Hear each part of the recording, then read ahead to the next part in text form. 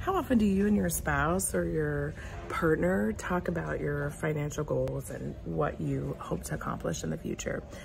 This week, my husband and I have taken our two girls to Washington, D.C., and I'm just talking about how fun it is to have this experience with them after we talked about wanting to bring them here for so long. And it just had us thinking, we've always talked about our finances and goals and budgets, but not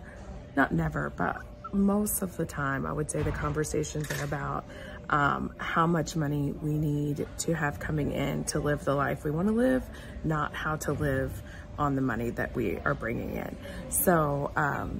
as we've gone through our different investments and what we're looking, getting things situated for their college or futures or, whatever we want to do, we also have made that a point with passive income to have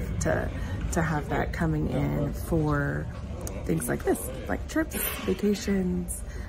fun stuff that we want to do to share our time with them.